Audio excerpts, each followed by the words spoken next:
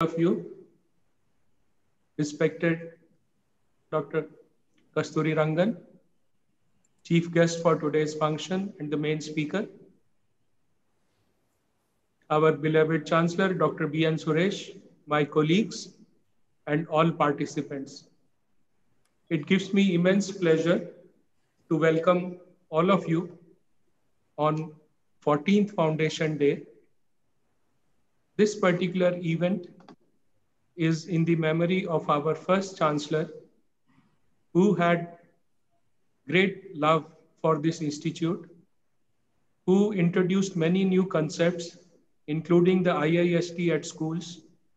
And on Saturday, we had a program for school students also.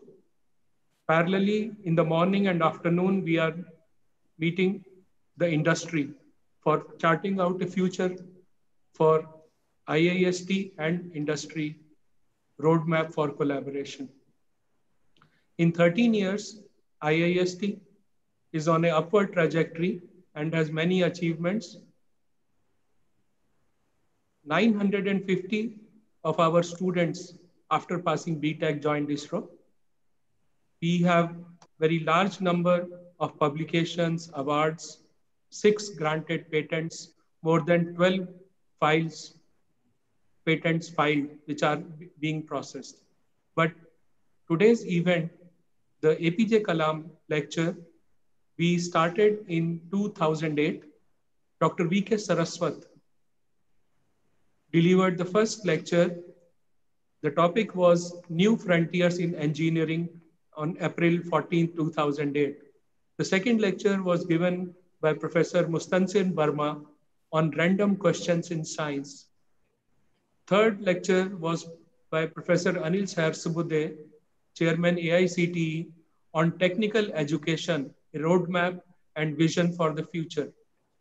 The fourth lecture was by Professor V. Ramagopal Rao, Director IIT Delhi, on connecting academic R&D with product innovation. The fifth lecture was by Wing Commander Rakesh Sharma, which was titled Making of a Professional. Today's lecture would be immensely beneficial to all of us, and it will really be a memorable event in the history of the IIST. So first, I would like to introduce the speaker with a very, very short biography. To all people who have been in ISRO, Dr. Kasturi Rangan does not require any introduction. But for students and other participants, it is important that I introduce Dr. Rangan. Dr. Krishnaswamy Kasturi Rangan completed his Bachelor of Science with honors and Master of Science in Physics from Bombay University. And he received his doctorate in experimental high energy astronomy in 1971 while working at the Physical Research Laboratory, Ahmedabad. His interests include astrophysics, space science, technology, and science-related policies. Dr. Kasturi Rangan was with Indian Space Research Organization for over a period of 35 years, including 10 years as its chairman from 1994 to 2003. Subsequently, he was a member, Upper House of Indian Parliament, Rajya Sabha, from 2003 to 2009, and concurrently, the director of National Institute of Advanced Studies, Bangalore. Later on, he served as a member of the erstwhile Planning Commission from 2009 to 2014. Dr. Kasturi Rangan was entrusted with the task of heading the Karnataka Knowledge Commission 2008 to 2012 and 2013 to 2019. Between July 2017 to December 2018, he was the chairman of the committee entrusted with drafting the new education policy, a topic which he will speak today. Dr. Kasturi Rangan presently is the chairman of the governing board of Inter-University Center for Astronomy and Astrophysics, abbreviated as IUCA, Pune. He is Chancellor of the Central University of Rajasthan. He is chairperson of NIIT University in Nimrana. He is president of the Current Science Association, Bangalore. He is chairman of the Board of Governors of Vikram Sarabhai Community Science Center, Ahmedabad. He is member of the Atomic Energy Commission, emeritus professor at NIIST, and honorary distinguished advisor ISRO. Dr. Kasturi Rangan won the Satish Dhawan Chair of Engineering Eminence instituted by INAE 2015 to 17.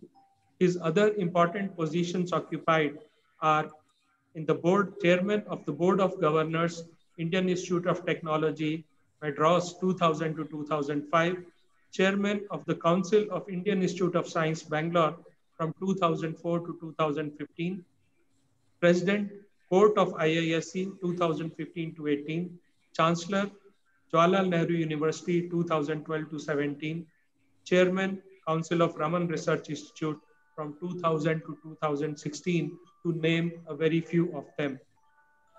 Dr. Kasturi Rangan is a member of international and national science academies, including fellow of all the four major science and engineering academies of India.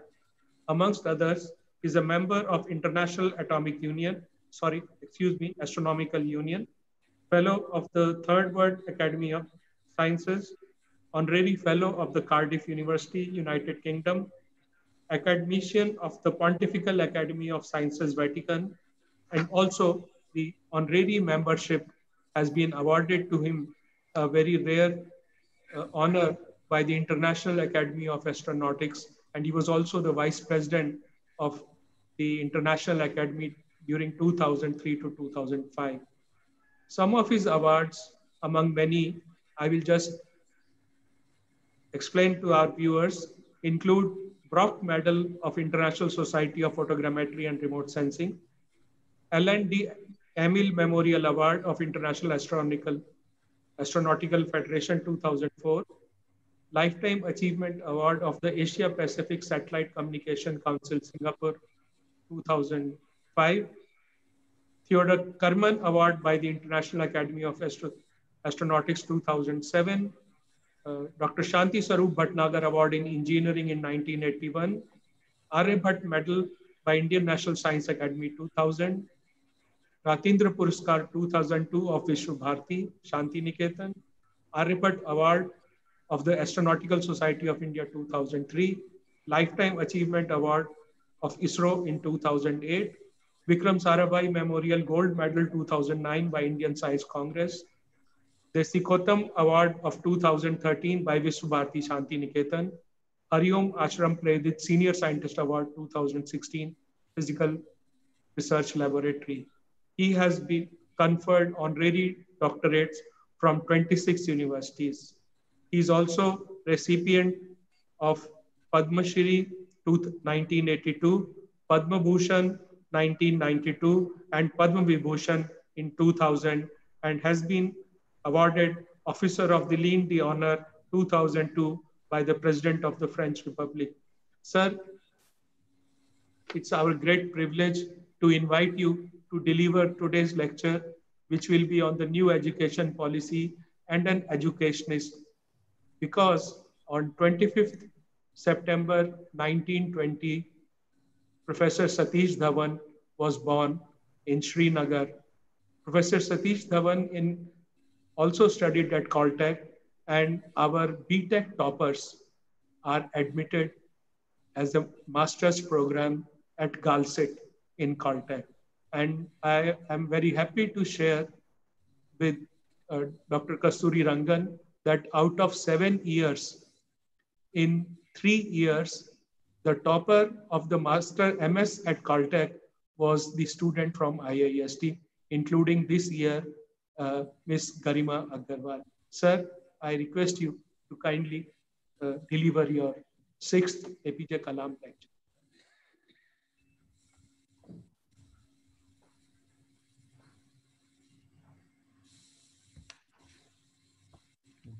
Okay.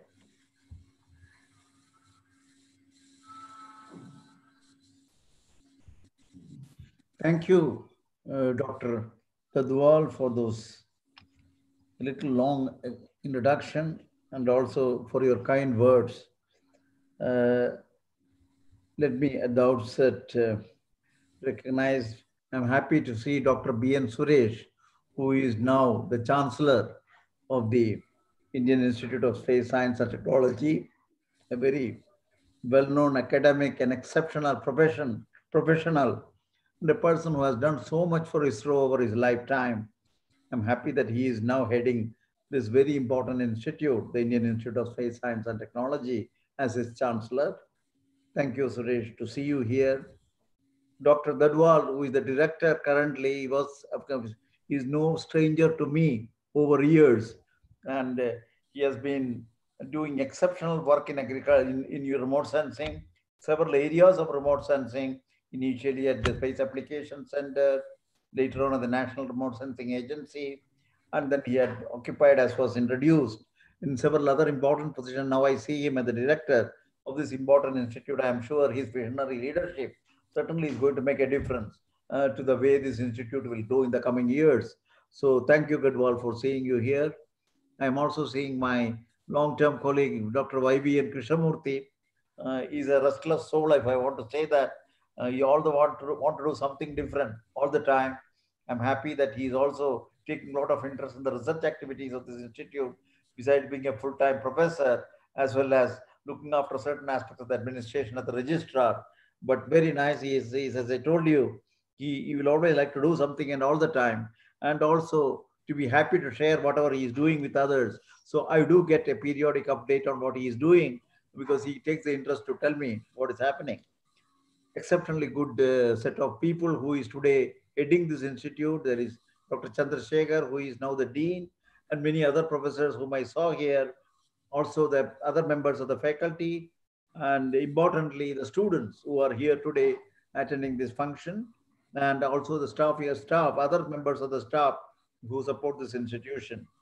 I would like to greet once again all of you on this 14th Foundation Day celebrations. I'm also happy to see that as a theme for this 14th Day celebrations, the Foundation Day celebration, you have brought in an industry interaction. I think currently the ISRO is on a turning point so far as the industrial interface is concerned, right from the using the industry for several of our requirements, both in manufacture, assembly, testing, and things of that kind. Now the ISRO is going in a very big way, turning point, if I'm permitted to say, with respect to build systems, support systems building, support new commercialization strategies, where ISRO need not come directly into the commercialization, and many other possibilities that opens up. Obviously, there is an outrage which is increasing. The industrial base in the country will increase. It will have its influence in other areas of the national endeavor. And most importantly, ISRO can certainly remove some of the repetitive jobs that it has been doing over years, and in the process try to concentrate more on new research areas, new developmental areas, new ideas of space systems, and use the engineering and the scientific talents of the organization in a way in which it can set up new directions and benchmarks to the running of the space program in this country. So let me congratulate ISRO, let me congratulate this institute for being a part of it, and also recognizing the Abdul Kalam's birthday with Abdul Kalam lecture to introduce this aspect of the industrial interaction by the director. Of course, I'm extremely happy that this institute, I've not visited many times this institute, even though I would have loved to, but sometime or other you come to Thiruvananthapuram and you get worked up, get engaged with too many other things. But certainly this is a virtual opportunity to see you. I hope one of these days it will convert itself back into the real situation where I can physically be present at the institution and interact with all of you. That is something which I look forward very much. I also know its beginnings. It's a very interesting beginning that you had. The ISRO was expanding. There was more and more talent and manpower that was needed. And there was this question of whether we have enough of them, trained people who could take interest in this particular area of aeronautics, astronautics, and avionics and things of that kind. And there was this question of whether we should start our own institution for education, research, and training.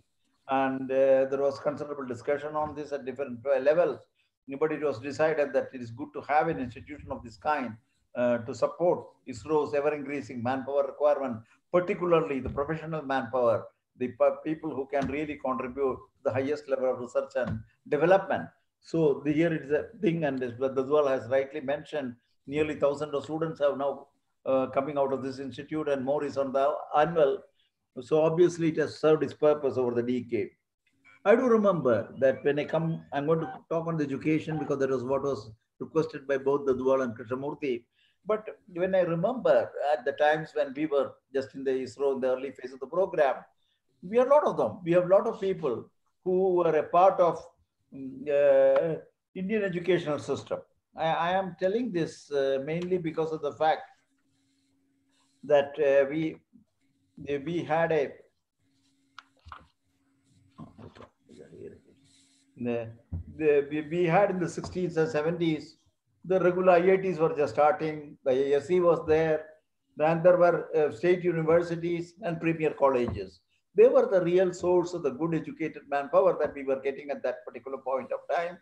And I should say, as a special tribute to them, they played a very pioneering role creating ISRO's initial capabilities under the supervision of a few foreign educated seniors. I mentioned this because of the type of key personnel of ISRO in those years were all Indian education. You look at Dr. APJ Abdul Kalam himself, he was a fully Indian educated, and he did so much for the India space program, sitting in learning in India, practicing in India, and working in India. And that was his thing. And teaching in India in the later part of his years. He, of course, made it a point to interact with students. He loved students, and he used to go and teach in various places, including in Northeast. And then we had leaders like Professor U.R. Rao, Arvamudan, P.P. Kale, Professor Chitnis, Professor Bausar, many others I can talk about. They were all the first generation leaders of ISRO, but all educated in India. Maybe some of them went to US, worked for some time as postdoctoral fellows and so on, but they were all part of the system. But then came in the last 5 decades the increasing demands on the trained manpower, the increasing manpower, expert manpower. The ISRO was expanding very fast. It was no longer 300, 400 crores budget. It was going into 800, 900,000 crores. The number of people had to be increased. So obviously, the academic system in this country and the kind of demand that ISRO was putting, there was a feeling that there is a gap and this need to be filled. That is the genesis of this particular institution. And in the last 5 years, 5 decades or so, if you ask me, the 1,000 kind of a number being added to the ISRO's expertise strength, certainly we have been able to fulfill the objectives that this institution has set to go achieve. And most importantly, not only that it produced those kind of youngsters who are today one of the key mainstays of the ISRO's space program, but equally importantly, it has been now also supporting the research and development and all the rest of it with respect to this. So I'm extremely happy that it has not only done its basic core responsibility, but over years have also expanded it in other areas, like being a part of a research program, which is very critical for the avionics, aeronautics and things are concerned, and also working closely with the foreign institutions like the Caltech and many other kind of institutions, which were part and parcel of an international collaborative framework that the institute has done. I'm extremely happy to hear from the director that 2 or 3 of the youngsters who have gone and worked in Caltech, they topped the list in Caltech. And to top in Caltech, that institution which produces every 3 years a Nobel Prize, that kind of an institution, if you top, there is something in it. And that is where I really feel thrilled to note the kind of performance that this institution has been displaying over the years. So that is at this particular point, what I would like to say is that I would like to concentrate a little bit on the educational part of it. Abdul Kalam himself was a teacher. Besides being so many other responsibilities, he was a good teacher. Then also, as Dr. Dadwal mentioned, there is the 100th birth anniversary of the second chairman of ISRO, Dr. Satish Dhawan, which is around.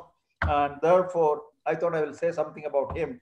But equally importantly, he was also a great teacher. He was a teacher of the Institute of Science. He was the director of the Institute of Science.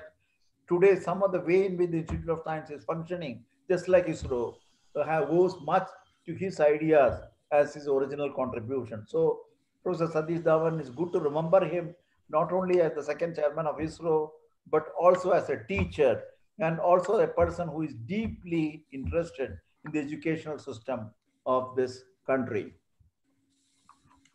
In the broader context, I want to say what the country has been experiencing has been a kind of a demand on the educational system, which is very much different from the type of education that was set forth in the last educational policy, 1986, 1992 kind of a thing. So more than 30 years since the last policy came into a picture, that was driving the India's educational system so far. Now, if you look at the country at this particular thing, there is, of course, on one side, the country is putting increasing demands and new demands for development and equitable and just society. Providing universal access to quality education is one of the major goals of the education today. Goal to attain global stage leadership in terms of economic growth, social justice and equality, scientific advancement, national integration, and cultural preservation. So you can look at the broad canvas that need to be brought into a picture with respect to the educational aspects of this country, the planning of the current educational aspects. And that is one which we really went into the detail in formulating the new policy of education, what you call as the National Education Policy 2020. Now, what is the kind of a thing? And one of the things is I was also asked to restrict myself to the higher education. We are all interested in the higher education part of it. This institute itself is higher education. But I would like to say a few words about the school education in the policy. The reason why I want to touch upon the school education is because of the fact that lot of this policy is an end-to-end policy. You have a connectivity. And there is, even though you may have the flexibility to move out, move in, and things like that in the education, right from the school days, right up to the doctorate or even beyond, the question is that if there is enough amount of care taken in ensuring that this is a well-connected system of an end-to-end type. So what happens in the school, how we organize our education in school has a lot of implication with respect to the higher education. So what we have done is to go into the details of the school education. I won't go into the details of the school education, except for the fact that currently we had a 10+2 kind of a school education. We have now converted that into 5 years of foundational schooling, then 3 years of primary schooling, 3 years of middle schooling, and finally 4 years of the secondary schooling. The reason why we have gone for this kind of an 18-year, up to 18 years and 15 years of schooling, the schooling starts at 3 years and not at 6 years. So the foundational part of it in the first 3 years will be starting at 3 years, and then it goes to 18 years over a 15-year period. The reason why we have to do this is today, compared to what it was 30 years back, today we understand much better the neural sciences, the brain growth and development, the cognitive sciences and things of that kind. If you now try to map the development of the brain and try to see how the brain really evolves in the early phase, they are phenomenal in terms of the growth. By the age of 8, the child's brain has already grown almost 83-84%. So this is the period in which we need to pay enough attention to make sure that the early part of the education, the corresponding ability of the child to learn many things, and the enormous potential that it provides itself in the context of the or how you make the child learn is something which we have gone into the detail, which has not been there as a part of the early school education. So that is why we have to structure it in a way in which it is developmentally appropriate. The child, initially, even in the 5 years, the brain doesn't grow with the linear fashion. It's a non-linear.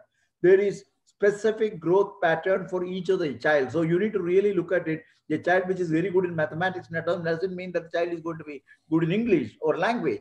So there are such kind of differences between the different children in the first 5 years. So one has to look at that part of it. So by the age of 8, we need to resolve all these questions so that most of the children are put at the same level so far as their ability to learn more is concerned. So whether it is language or whether it is mathematics, but you may call it the numeracy and literacy, this is something which we have very carefully looked at in the early part of the education, child's education, what we call the early childhood care and education, ECCE.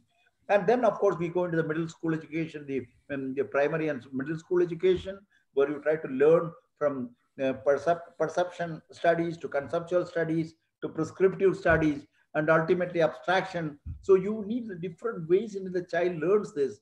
This is all part and parcel of ensuring that the different layers or the different stages or phases of the schooling education is consistent with the growth of the brain, the ability for the child to learn, and then we create a lot of flexibility in this too. By the time the child arrives at the secondary school, you have a very large bouquet of things where he can study from. There is a flexibility, there is a multidisciplinarity, there is also the ability to learn certain vocational things, which is normally not the case in the school education so far. And then if you want to live at the age of 18 after a school education, you have ample opportunity simply because you have been trained in certain areas, particularly in areas of certain aspects of professional education, as well as in certain aspects of vocational education, the ability to learn and give in terms of a service support. So that is the kind of school education that we have envisaged. The most important thing is this prepare the child on one side to get into a profession or a vocation. On the other side, it also prepares the child for a higher education. So at this particular point, I graduated into the higher education. What does higher education mean? If you look at the current higher education, and if you look at what kind of things, if you want to write a policy on this, we should recognize that India is aspiring to become a knowledge economy, would make more and more young Indians to seek higher education. This is already very much evident today in the education landscape. The 21st century calls for quality in university, college education for developing good, well-rounded and creative individuals. We look at these words, good, well-rounded and creative individual. That is what is expected from the 21st century education at the university level.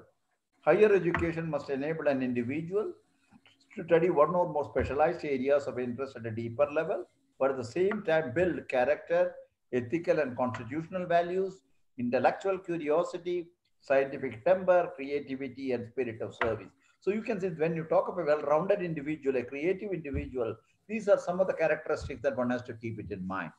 The 21st century knowledge encompasses a range of disciplines that include science, social science, arts, humanities, languages, as well as professional, technical, and vocational crafts. So that is what you call as a comprehensive educational strategy, a holistic educational strategy. So you have to make sure that it does encompass these kind of subjects and themes that I just now mentioned. Now, it is in this connection, the policy has looked at the education not as science silos. You don't study physics and then neglect chemistry. You don't study chemistry and neglect biology or mathematics. You don't study biology and don't worry about physics. There are many such things which create gaps in the education at the end. So what the policy is an education which is liberal. I will say more about the liberal education, what it means at the undergraduate level to create more imagination and creativity in the student to ensure their holistic key. Remember, the key element to the whole thing is to provide a holistic development at the part of the education. And how do you ensure that? Through a creation of an ability for imagination and creativity. So the undergraduate education really addresses this aspect of it. The concept of holistic education in the Indian context, I want to go back millennia back, is something which is not new to the Indian system of education. If you look at the concept involving mastering of 64 kalas, this is a part of the famous book by Banabhatta on Kadambari.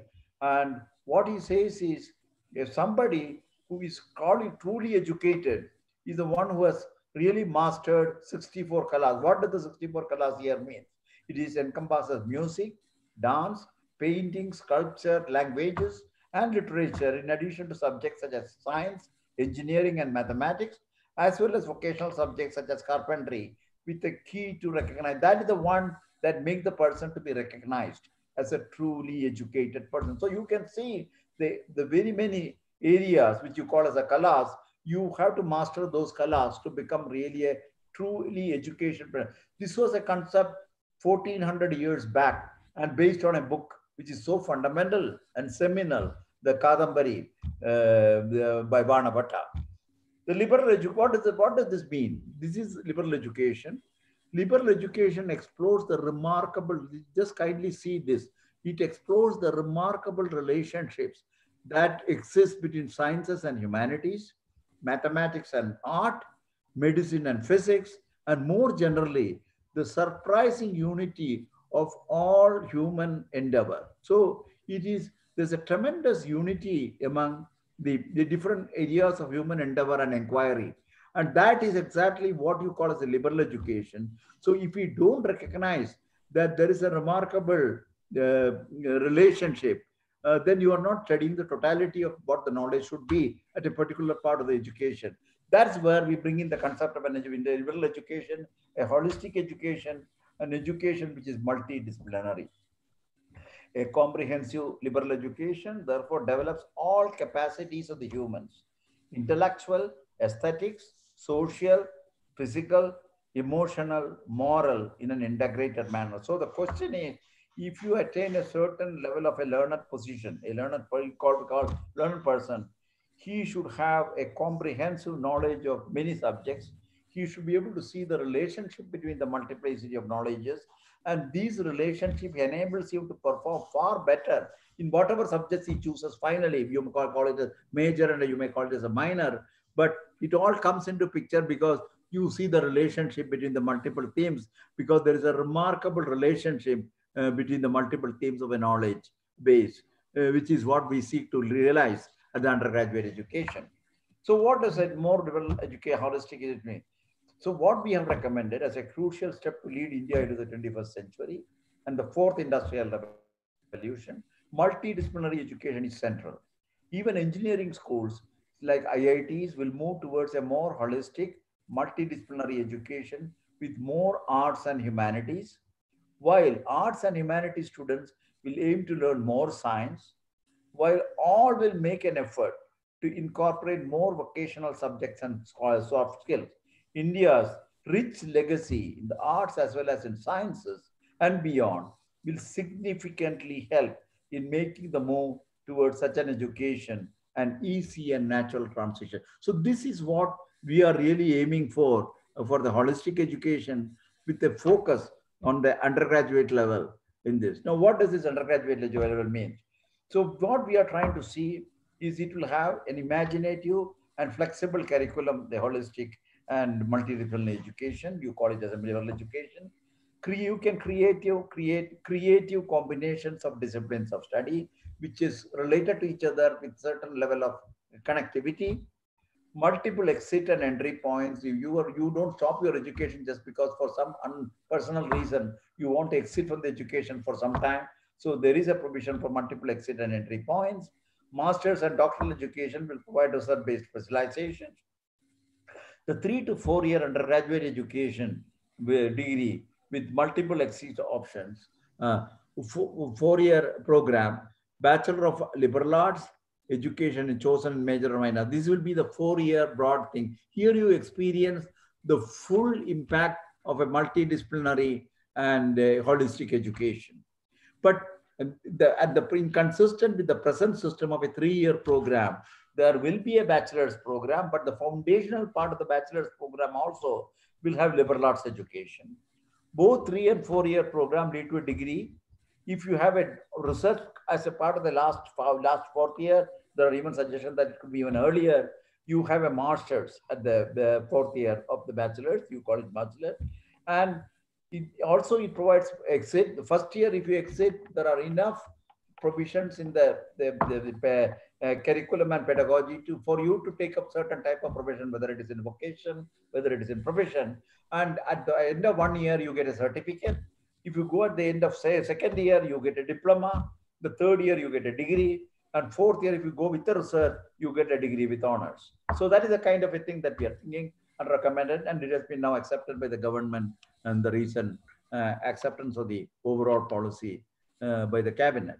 The flexible master's program, 2 years for those with 3 year, 1 year with 4 year undergraduate degree, and 5 year integrated program are the other aspects of the higher education in the context of the holistic education. Now I'm only touching on some of the key elements which will be of interest to the IIST, and therefore I'm not covering the entire gamut of things. The next one I would like to say something about is on catalyzing quality academic research in all fields. I know research is no alien thing for you people You have been now having a very vibrant research program in your institute. But I want to say a few things about why the country now needs to step up the educational, the research part of the education, simply because of the fact there are many things that is to be done in this country. Atmanirbhar, the Honorable Prime Minister's interest in creating new innovations, new ideas, and the kind of things that the people want to. There are many youngsters who want to have startups. So in all this kind of a thing, you need ideas, you need seminal ideas, ideas which can produce good innovations which can produce products and services and things of that kind. So research and innovation leading to knowledge creation is central to growing and sustaining a large and vibrant economy and uplifting the society. And as you know, we are moving towards a 5 trillion economy. And in a few years after that, we can become a 10 trillion, 10, you talk of 10 trillion, you actually become the third largest economy in the world. A robust ecosystem of research is today more relevant than ever in the context of climate change, population dynamics, biotechnology, expanding digital marketplace, the rise of machine learning and artificial. There are many things, and many of these you are also very familiar with you in your own institute. But the importance of the research, if you were to ask me, just to give you an example, the European Union estimates that two-thirds of the economic growth of Europe during 95 to 2007 was from research and innovation. If you look at the research and innovation, it accounted for 15% of all productivity gains between 2000 and 2013 in European Union. And that an annual increase of 0.2% of GDP in R&D investment would result in an annual increase of 1.1% in GDP, a five-fold return. So you can see the impact of investments in research and innovation, which can make a substantial multiplier effect in the overall growth of the economic growth, the GDP part of it, 5 times in this particular example. India's present R&D investment, if you really look at it, if you look at the numbers like 2014, that year, is just 0.7%. If you really look at it with respect to the corresponding figures in US, for example, 2.4 or 2.5%, you're talking about 4.3% in Israel or 4.2% in South Korea. All of them are at least 3 times the proportion of the GDP so far as the research inputs are concerned. Compare it with India's, it is only 0.7%. So what happens? Low level of investment, number of researchers in this per lakh of population is only 15. You should read with respect to a lakh of population in US is 423, whereas more than 800 is the number in Israel with respect to the population. The other attendant impacts, of course, we have a low level of patent application and scientific publications. So these are the other aspects of it. The whole idea of the new National Research Foundation, therefore, is to create institutions, particularly the university system. There are something like 900 universities in this country. Most of them are bare of the research culture.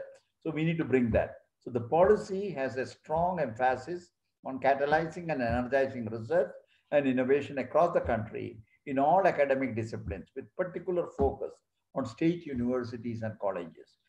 So what are we trying to recommend?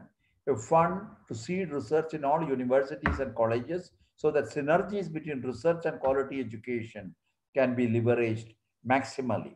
So this is an extremely important thing. We have certainly good research programs. 10% of the research is what you call as a poor research. Here we seem to be doing well. But pure research is not the only story. So far as research is concerned, we have to go to the applied research. From the applied research, we need to go to translational research. From translational research, we go into industrial interfaces and other interfaces where you really see the impact of this translational in terms of products and services. So these are the kind of thing in which we need to close the entire loop with respect to starting with pure research and creating a lot of knowledge base to industrial or other kinds of requirements, which is the fourth step in an overall research chain. So that is where we are trying to create a fund, NROBL fund research across all disciplines, so far, and it will do it with expand research and innovation, universities and colleges. That is the most important aspect. I recommended science, technology, social sciences, arts and humanities, and there will be provision for more like agriculture and things of that kind. The scope of work will include funding of research through competitive peer review. This has to be there. You need to compete in getting to the best research fund and carrying out the front ranking research, building research capacity, academic institution across the country. This needs to be done. We need to create mentorship We need to make sure that even people who are today available, who are retired but who are still available, who are very active in this kind of activity, they should be brought in to provide mentorship, creating beneficial linkages, researchers, government and industry. I told about the pure research, applied research, translation research, and research towards industry and other applications.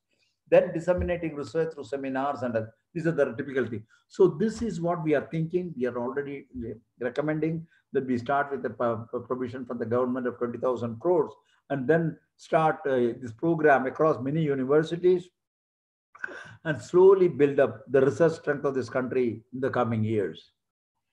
Another important thing that our recommendation, the ground policy envisages, is ultimately the policy has to take a holistic approach in the preparation of professionals. So professionals here means engineers, it could be agriculturalists, it could be legal people, and it could be medical people, doctors, and so on. So we mean this is the professional education. By ensuring broad-based competence. So what is the education should encompass? It should have ensuring a broad-based competencies, understanding of the social human context, a strong ethical compass, and addition to the highest quality professional capacities. So you need to really bring in this aspect of the professional education and put it along with the mainstream education or vice versa. You don't then at that particular point in the next 10 to 15 years, you don't deal with medical colleges, legal institutions, agricultural sciences. You need to integrate them into the mainstream. Separate review committee, we need to really look into this. But first steps are being taken by many of the educational institutions like IITs and so on. Indian Institute of Science is looking at it and so on. But ultimately what the objective is, all institutions offering either professional or general education must organically evolve into multidisciplinary institution offering both in by 2030. You should be familiar with this. You look at what Caltech does. You look at what Stanford does. What does MIT does. We have exceptional breadth in terms of teams where the youngster can navigate through and then have that kind of an advantage in time to pick up what the youngster thinks is useful for provide pushing his own profession in the most effective way. So that is the kind of a thing that we are thinking. We need to increase the number of institutions that will be of this type. In fact, we are even recommended that it can be 3 levels of thing: research universities, research teaching capability, teaching universities with research capability, and autonomous degree giving colleges. So 3 classes of institution is what we are recommending in this connection. I'd like to conclude the part on the higher education by saying a few things about the governance and regulation. We want to make sure that the policy has an effective, enabling, and responsive regulation to encourage excellence and public spiritedness in education. And the regulatory system, you deal with today, what you may call as University Grants Commission, you look at the National Accreditation Councils and things of that kind. The regulatory system, what the policy now envisages is to ensure that the 4 distinct functions of the higher education in the field of regulation. There is regulation, National Higher Education Research Committee, the accreditation, National Accreditation Council, funding, higher education, the grants council, and academic standard setting. This is for defining the graduate attributes will be performed by 4 distinct, independent, and empowered bodies. It is expected to create checks and balances in the system. There is too much of cross linkages between these institutions currently. So you put checks and balances and minimize conflicts of interest and eliminate concentration of power. The 4 institutional structures that I just mentioned will work independently, yet at the same time, work in synergy towards common goals. These 4 structures will be set up as 4 independent verticals within one umbrella institution. Then the government will set this up, Higher Education Commission of India. So the entire system of governance and regulation will be foreseen and under these 4 verticals, but with the apex body, what you call the Higher Education Commission of India, with the government will set it up under this policy. Now, I will just give a little bit about the technology part of it, because I think the technology has not only come because of the COVID times, but technology was slowly catching up into the education. The use of technology in education falls into broad categories at the present juncture, primarily improving teaching, learning and evaluation, supporting teacher preparation and continuous teacher professional development, enhancing educational access to disadvantaged groups, and streamlining education planning and this thing. And teacher training is one important thing. Now, how does educational technology can improve the education system's resilience? For example, I'm giving the COVID-19 part of it. If you look at the teaching and so on, there is the online education in synchronous mode. There's a synchronous mode of education, which is blended education, blended learning, and then feedback with automated the smart evaluation. That is the other part of it. And then supporting teacher education, recommender system for continuous growth and certifications. Then enhancing educational access to disadvantaged group that consists of a few specialized teachers for virtual classrooms for specific needs. It could be disadvantaged in the physical and other kinds of things. Streamlining education planning, education, and so on. Here we recommend a national repository of educational data to track progress in achieving educational goals. So there is a very specific set of recommendations which deals with the educational policy. One of the key elements in this is the National Educational Technology Forum. What we have recommended, and the country, obviously this policy is now accepted, will be a National Educational Technology Forum, which will be set up with the following rules: to provide independent evidence-based advice to central and state governments on adoption of policy-based interventions, to build intellectual and institutional capabilities in educational technology, to envision strategic thrust areas in technology domain, and to promote education in them among educational institutions, and to articulate new directions for research and innovation, the use of technology for improving educational outcomes. Thus, NETF will maintain a regular inflow of authentic data from multiple sources, including educational technology innovators and practitioners, particularly at the grassroots level. This is a very useful deliberative forum.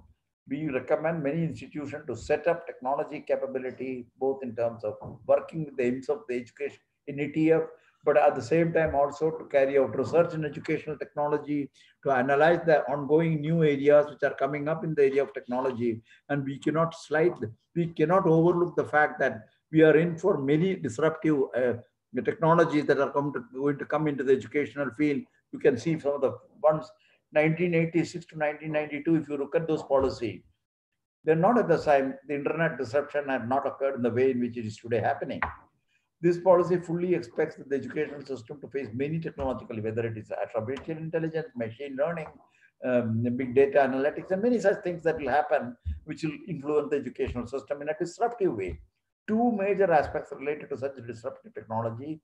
One is harnessing technology to improve educational outcome. Example, the human plus artificial hybrid interactive learning systems.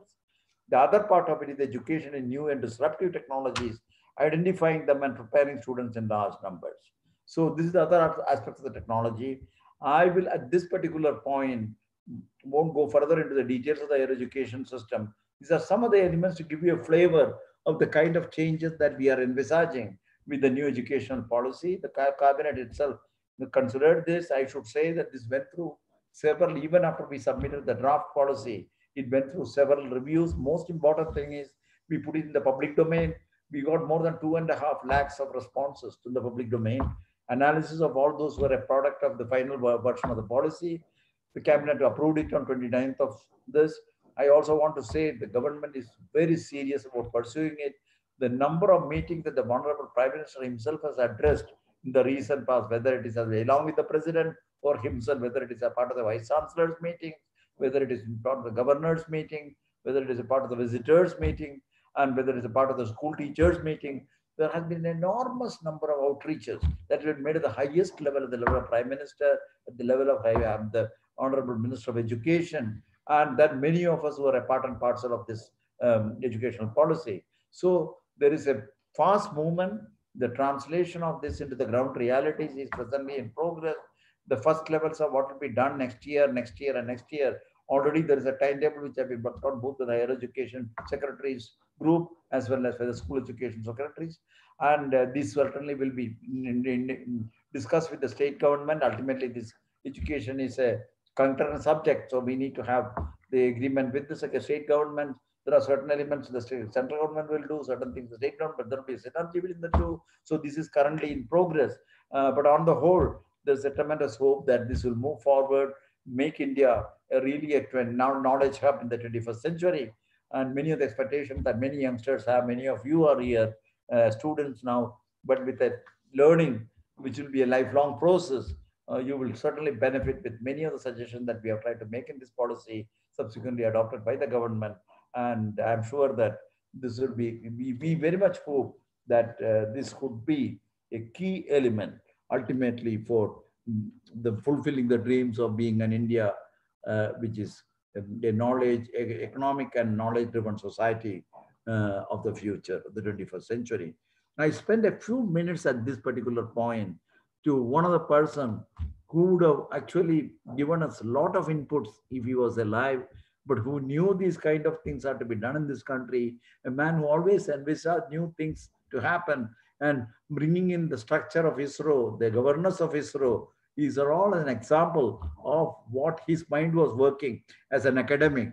And I want to say that a good academic, a good scholar, a good person who is very knowledgeable, certainly is the one kind of person who can think in a disruptive fashion.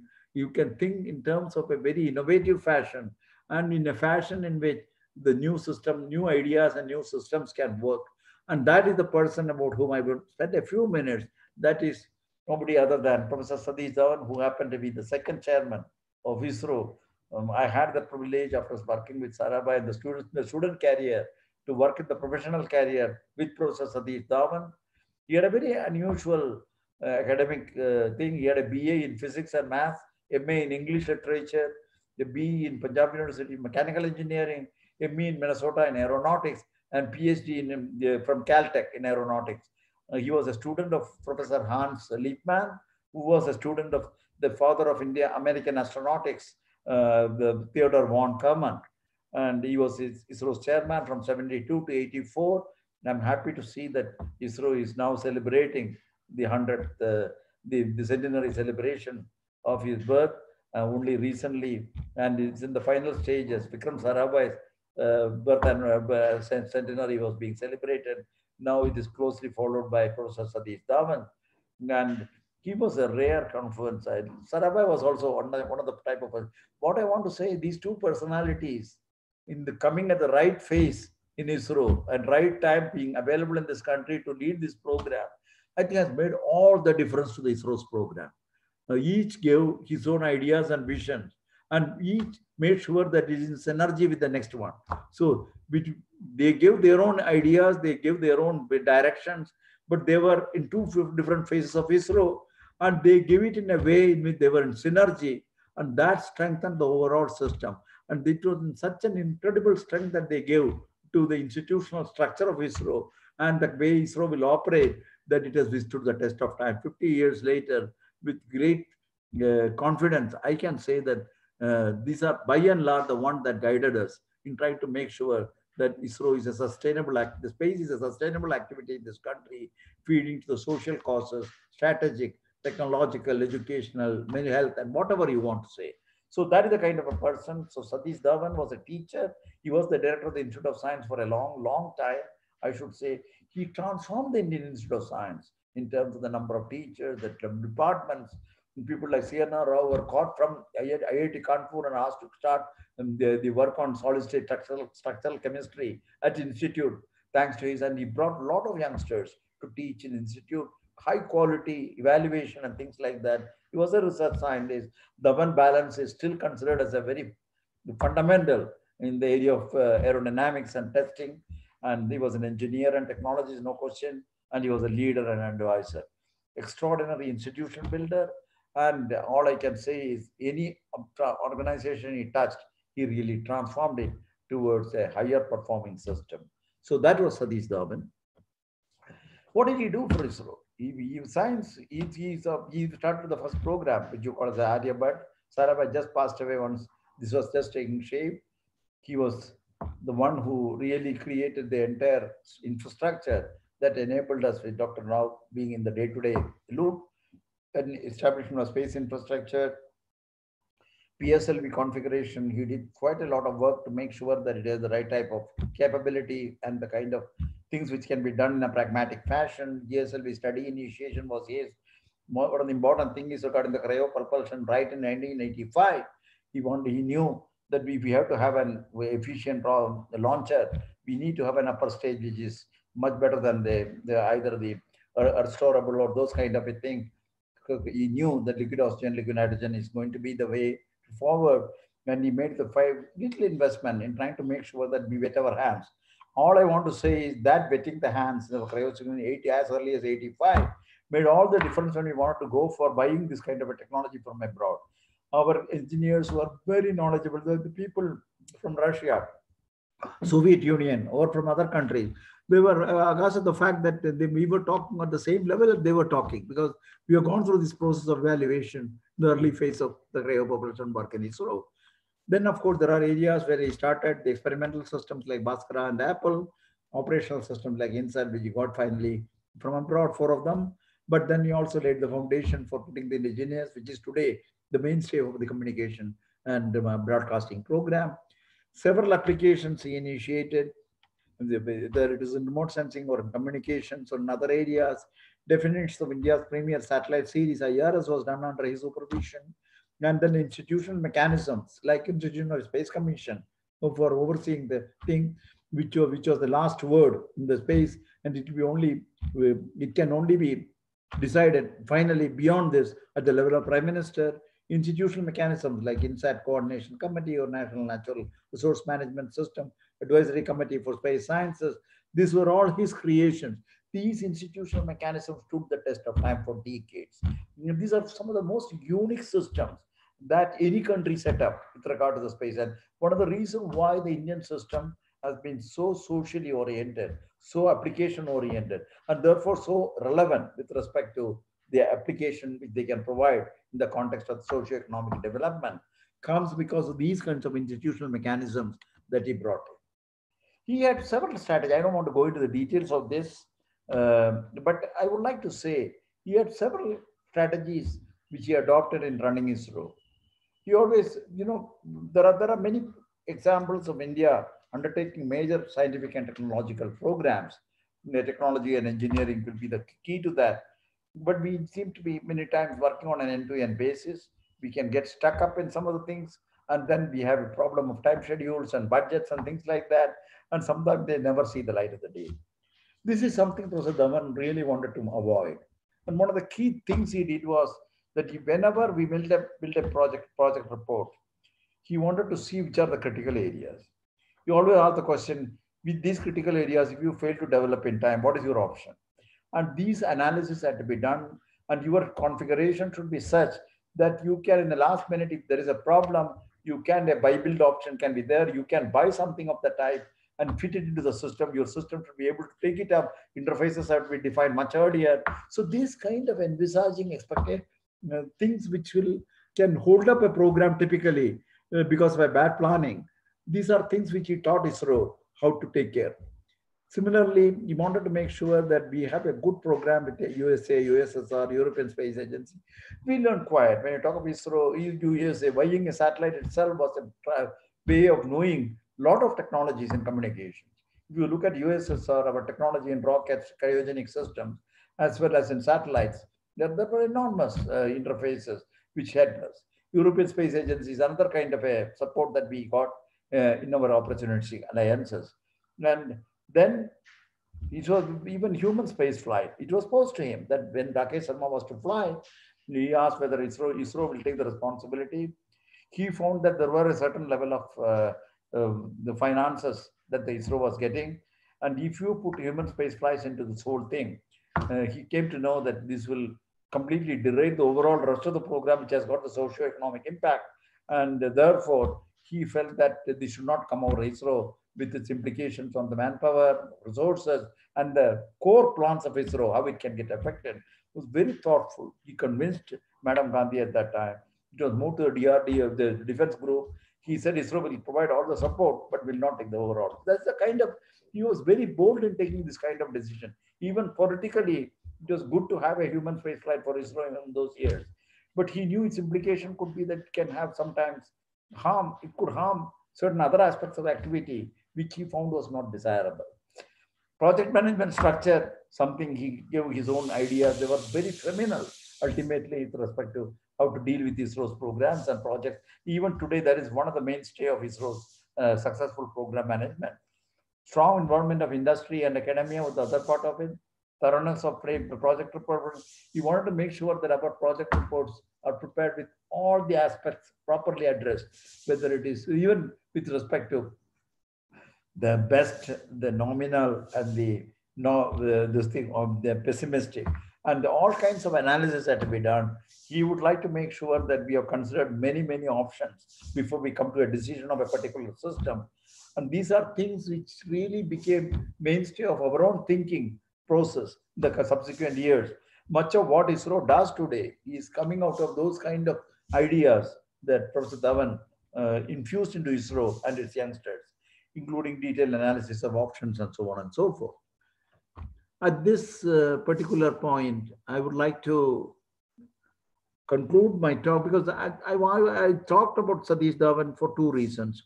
One is he was a teacher. I told that he completely transformed the institute, and his teacher also in him, as well as the research bent of mind, gave him a lot of innovative way of looking at issues, which included many aspects of ISRO management, ISRO's leadership, and ISRO's programs. And that is another way of looking at it. So he did that part of it. And in the process also, he really imbibed many of these things to many of the youngsters like us. I worked with him when I was a member of the Aryabhatta group, later on with Bhaskara and so on. But his guidance and things like that, even simple things, he took it very seriously. I was a member, a secretary of the board of Aryabhat management, and I used to make the minutes. And after clearance from Professor Rao, who was the project director, it will go to him, and he used to go line by line and make sure. As you know, he has an MA in literature also. So obviously, even English, even bad English, did not escape his attention. And things like when I report that a certain development is taking place in this technology, and but things are progressing, there are no problems. He used to write in the margin, no problems, I am worried. So he would like to see things in the realistic projection. So that is the kind of mind that he had.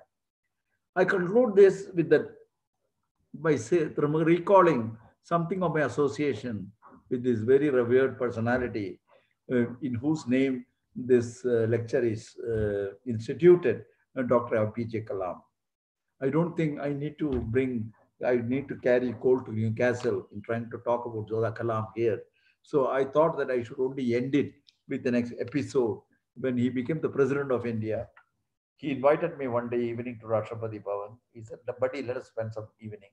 I thought he's going to get a lot of other buddies around, ISRO buddies, and spend the evening.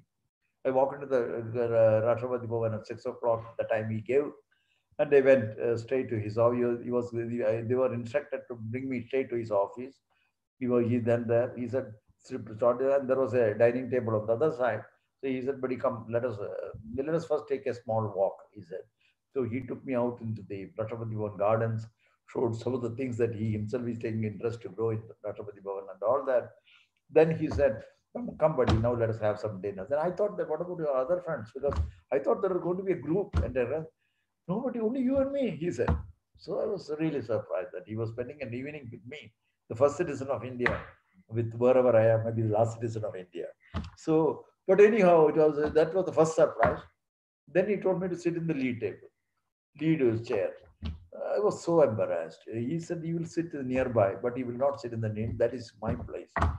I said that first citizen of India, you have said, I will sit here and I want to talk to you so many things. And but that is all okay. I have decided, I am your host. You have to obey me. You sit in this chair. This is the chair for you. Terrific. His mind was very different from the way in which people think. Then we had ordered, what was the evening? It was dosa, adai, some kind of dal, powder, those kind of typical something, and so beautifully made, so tastefully done. And we spent and top it up with a nice cup of coffee, the best coffee that you can think of in this country. And that took us 1 hour of chatting and eating and so on. And he asked one of his youngsters to come for about 15 minutes and show what he's trying to do in that 1 hour lunch dinner period. Then he said, let us go now. Let me show you quickly my library. Then he took me to the library. There was a whole host of books all over, a lot of bookshelves, a lot of books, film. Many books are kept open, half open in several locations in the table. And I was so impressed with the kind of things that he follows up in different subjects. And he had this so much of thirst for the knowledge. And that was very evident when you enter that room. Then he said, let me go to the last room, I can relieve you. There was around 8 o'clock. He took me to his bedroom. It was a small, I thought it would be a jazzy room, great, this thing. And first citizen of India, so that it was a simple room, a single cot, an ordinary bed. And there was nothing in this room which was remarkable. There was a radio on one side on a table. There was a veena just put in the wall. And there was a dhoti that was hung on the, not, it actually, it is that, what do you call that, what is that, the dhoti. There is a dhoti which typically he used to wear in Trivandrum. That was put on a wall hanging. That, and then that was all that room, bedroom. I was absolutely, what I may say, I mean, words failed doing it, what it was. All, when I came out, I only thought, here is the first citizen of this country. He can get anything he wants. He can think anything and he can get it translated into reality. But there was something in him which was so human, so down to earth, that when he goes back to his room, he would like to remember his roots. And this bedroom reminded him every night of where the roots he comes from. A human being. I don't think there's a parallel which I can give as an example. I conclude this with that nostalgic memory, which I will always remember. And these are the kind of things that make the deepest impressions in us. Whether we can practice it or not is a very difficult question to answer. But these are the kind of people that make difference to this country and its value system and ethos. So with due reverence to his name and all that he has done for this country, I conclude this lecture and thank all of you for this opportunity. Thank you, Dr. Kasturi Rangan. So I applaud on behalf of all the participants. Sir, generally we have some question answer session also. So first I would like to open it for the panelists, whether they would like to pose any query to Dr. Rangan. Sir, in the Q&A at the software, some 22 questions are listed. Of course, some of the participants have put multiple questions.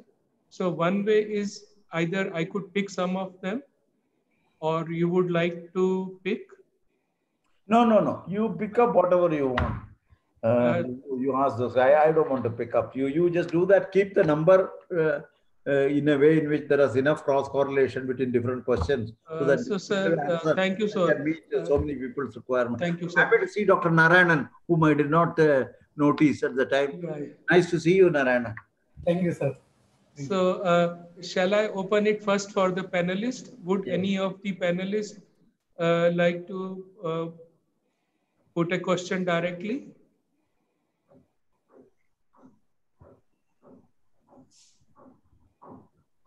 So I see they would maybe meet you personally and clarify. Sir, I would just... For 22 questions that you said. Yes, sir. I am going there, sir. So the one of the earliest question which a student put is, what would be the role of regional languages in the new education policy? Importance of regional language. You know the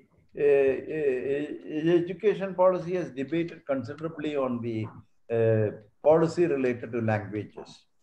The policy related to the language is more than what you read or hear in the public as a discussion about language policy. The language policy, in what you hear, is more related to the question of whether the child will learn the 3 languages. If it is 3 languages, will there be a Hindi as a part of it?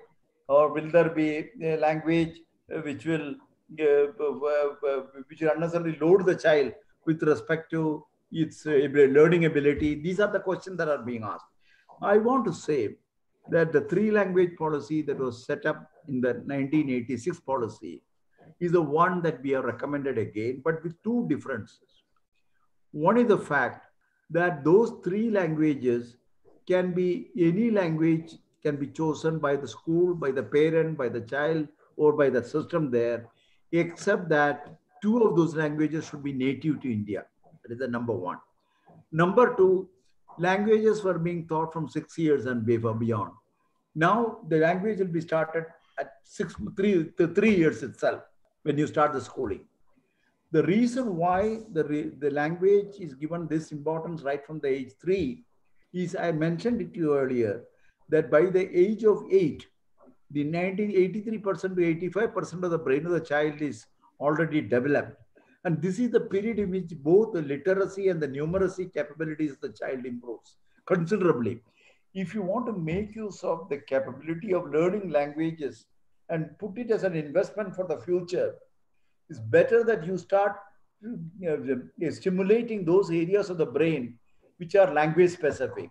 And therefore, the earlier you teach languages the child, then the more will be the capability of those areas, the stimulating those tissues, if you want to call it, for better ability to learn language. This is one part of it.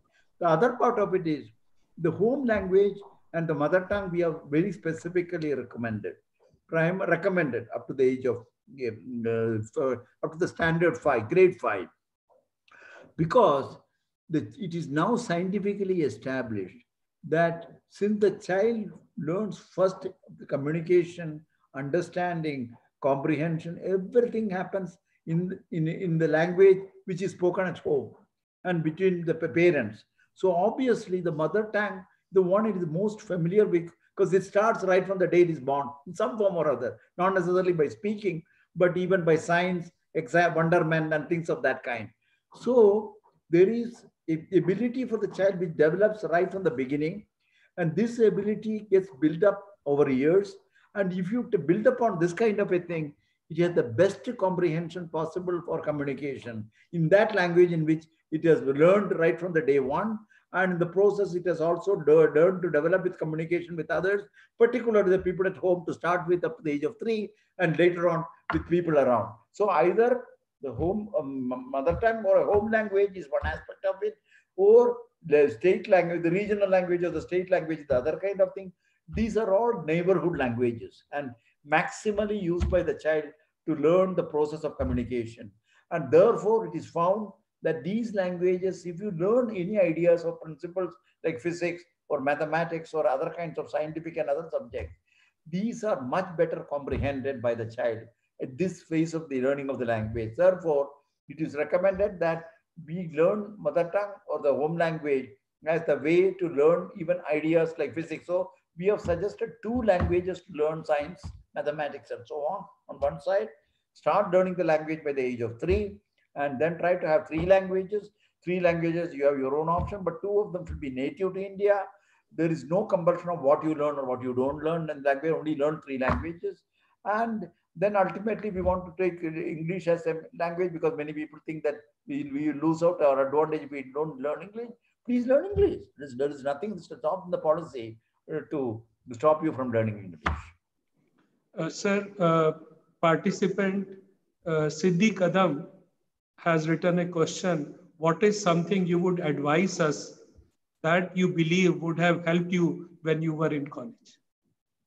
I want to say one thing. You know, I strongly believe in reading. This reading is not related to what I am learning in school or in colleges only. So we had in those years a lot of time available beyond college, which was not to be spent on training classes, preparation for competitive exams and things like that.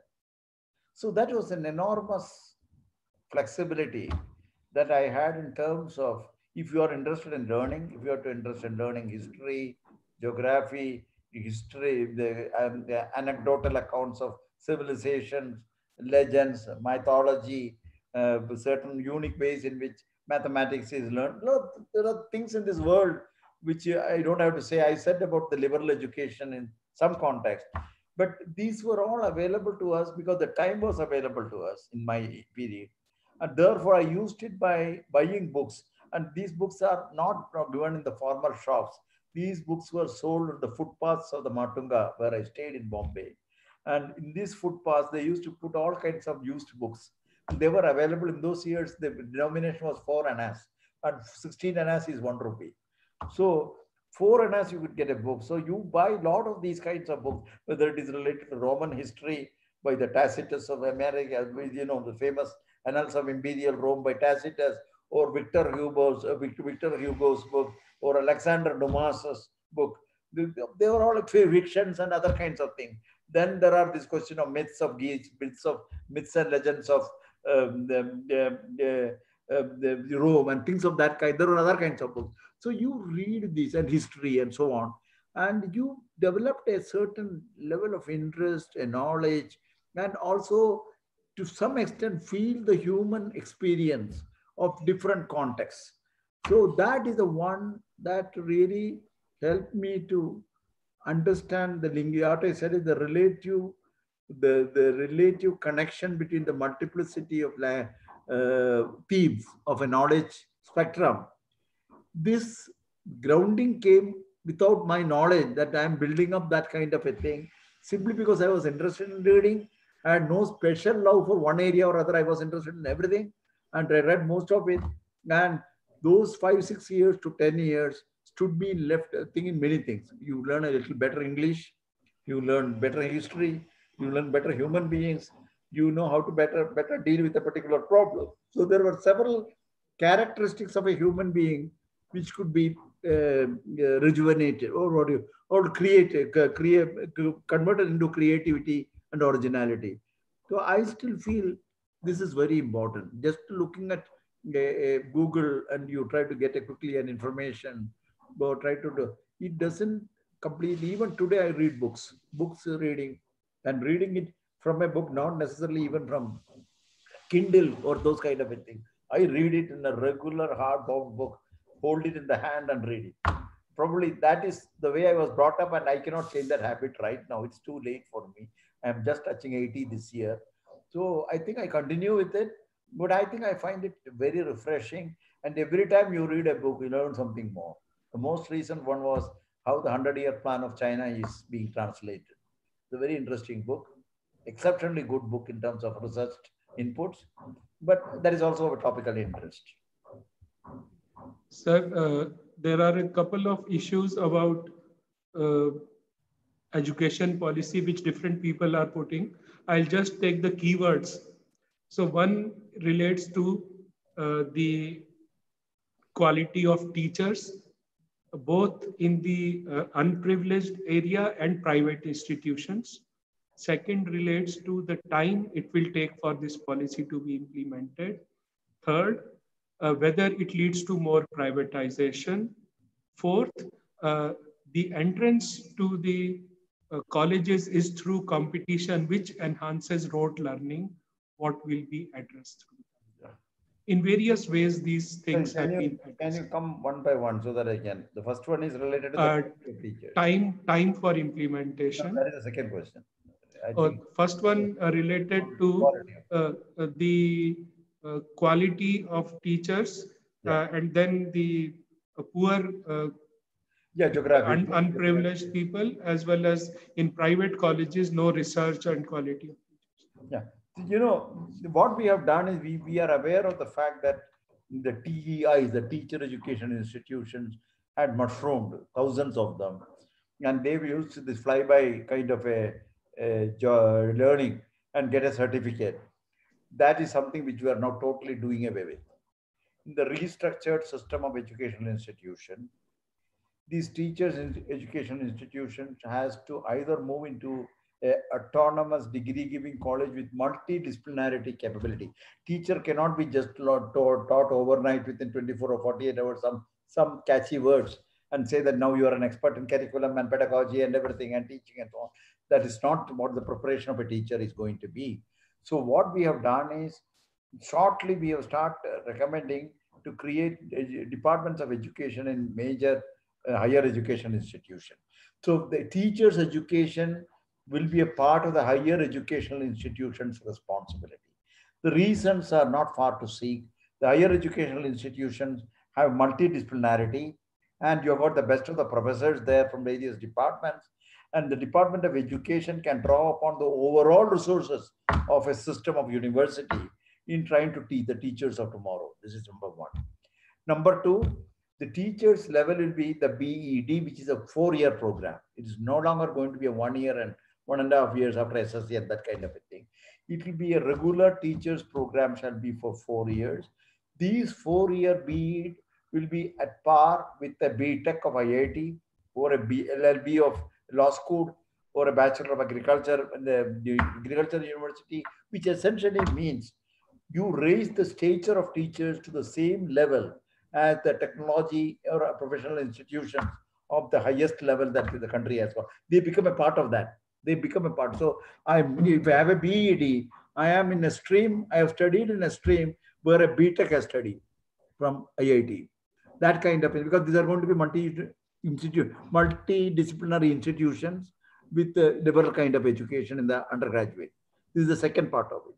Second, third, if you have got a 3-year degree and you want to become a teacher, within a year you learn the methods of curriculum formulation, pedagogy, communication, and many other attributes that the teacher should have specifically in dealing with the children with regard to their age, the psychology, and how do you deal with them.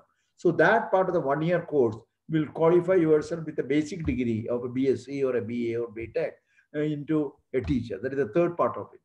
Fourth, if you have got a BTech degree in other subjects, in other areas like science or humanities, and you want to become a teacher, with 1 year of reorientation, you can become a teacher. So there are 4 or 5 ways in which the future teachers would be there. They are all, none of them are comparable to, none of them are anywhere. The kind of thing that today we have, they are nowhere near the kind of thing that we are recommended as a teachers. This thing. Second, we also want to make sure that we, for the underprivileged areas or less developed areas, we pick up potential bright youngsters and give them special scholarship and put them into these higher education institutions and grow them as the future teachers who go back to their location, rural area, underdeveloped areas, and take up the teaching as a main job there. So we make the full provision for it by selecting them in the early phase of their school education, give them the appropriate physical, financial, and other kinds of support, put them with the best institutions in the country in the higher education to become teachers, and then they are brought back into the disadvantaged areas so where the teaching is concerned. This is the second part of it. The third part of it is the teachers are today not given the kind of attention that we are supposed to give, whether it is in terms of structure, whether in terms of infrastructure, whether the basic amenities, even drinking water and things of the kind, or a teacher's waiting room and the lecture is over. Many times in the institution, they don't have a place to go and sit in the teacher's room kind of thing. So these are many other kinds of things. We are recommended that all institutions catering to teaching should have these kind of facilities for the teachers. And lastly, in the case of schools, we have also suggested that there be a school complexes. The complexes will have multiple primary schools, a less number of secondary schools, rather middle schools, and 1 secondary school. This structure of 30 or 40 schools in an area, geography, they are all integrated into an overall education system. The main advantage is you do away with the isolation of teachers, but one of the key problems today, you have a teacher, you got 6 to 10 students, they teach one subject, and they think that that is a full education. That is totally a fallacious way to deal with education. So we have done these complexes. We have recommended models for these complexes, the role of teacher and removing their isolation. They work with their peers in trying to improve their own ability. They communicate with their peers. They have also opportunity for a cadre promotion. So from teachers, you can go to the next levels of administrators, planners, policy makers, and things of that kind. Or you can go up to the headmasters and go beyond, headmistresses and beyond. So there are several options are available for teachers to go higher and higher. And there is an evaluation process, which is also fairly rigorous, but at the same time, very fair in terms of promotion, in terms of transfer, and those kind of a thing, which is now very ad hoc. There is an ad hocism in transfer. So these have been also carefully put. In fact, Prime Minister himself made a remark. I fully go with the recommendation that arbitrary transfer of teachers should be stopped and so on. That kind of a thing is made. So this is the kind of attention they are getting. I think the policy is fairly comprehensive with respect to how the teachers have been dealt with. And we think that in the coming years, as we try to move towards higher educational institutions producing the futuristic teachers, the quality of teachers certainly will be very different from what you currently think. Does it any other question? Yeah, sir, one question which some students have pointed out is related to the competitive examination for entrance, IITs or even IIST, which they say promotes rote learning. Does NEP has any, advice on such? Done away with rote learning by one means. You don't evaluate the student for its ability to remember facts and figures. You evaluate the student for his ability to understand ideas, principles, how much of originality is there, how much of creativity is there, how much is he able to clearly communicate. So these are all what you call the 21st century skills. These skills are the basic characteristics of an evaluation. National Entrance Test, NET, and those kind of bodies that we are setting up will primarily evaluate the student for the 21st century skills of the type that I mentioned. So it is now you cannot just go to a teaching body and get a set of questions on the basis of which you try to write exam. That is simply not allowed, because you were asked a question about a certain principle and you are unable to really explain that principle. And this is what happens in most of these kind of youngsters who've done this rote learning. Then obviously he doesn't get through the exam. That's as simple as. But at the same time, the very fact that the youngster is allowed to now learn with understanding of the principles and basics and the ability to be creative, and originally you try to create ideas and then you are able to communicate it clearly. This characteristic, you build it up right from school days. You don't build it up overnight. So this is much less demanding. But if you ask me to what extent rote learning will be dealt with, there is a component of any evaluation where you will be asked to also remember facts. This is more because our faculty, many of us, we have one characteristic, we remember certain details, which is also an asset in that.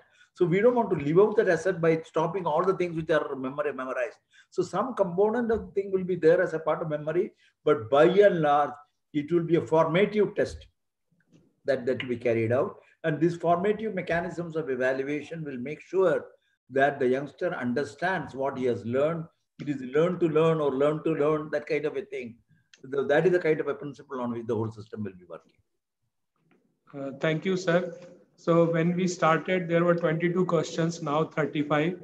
So I would not get into this unending cycle of putting more questions, but I would be definitely sharing all the questions with you and leave it at that. Sir, it was great to have you with us. I would now request the program be taken further. Yes. Can I ask one question, sir? Hello? Sir, I have one concern. So what is said is correct. We have to give maximum emphasis for the primary education, and the brain development of student is up to 8 years age. But there is a disparity. If you look the university education and teachers, the payment is very high compared to the primary teachers. So we should have a mechanism to attract excellent teachers for primary education. So how can we make it possible? Because we need, Montessori type, whatever things you explained is very correct, but we are not getting good teachers for primary education. So could you please elaborate this? How can we do that? Because that disparity. The question of what is going to be the career track of a teacher, right from the time when the teacher preparation itself you start. And the very fact that you assign to a teacher preparation program a level of rigor and a level of stature, which is same as those you get in the higher educational institution, in professional education or mainstream education, first elevates you to that level. At that time, you can't have a person coming out of an institution of higher education with a research university or a teaching university to be discriminated. They will simply say, a graduate from this university of this level will have this kind of a grade. It is not going to be based whether he is qualified as a mechanical engineer or as a teacher, BEd. It will not be there because you come with similar basis, similar background. You have a foundational thing which is liberal education. You have majors and minors which are your choices, and this thing. And there is the credits are only for passing. Credits are not meant for fixing up the pay. The pay is fixed because you have attained a certain level of stature through our educational system, and that is common to all this. So once you make those common, then you can't start making today the whole problem is you need such a distinction between a teacher education and the rest of the education. A BTech from IIT and a teacher education, please tell me where is the comparison today?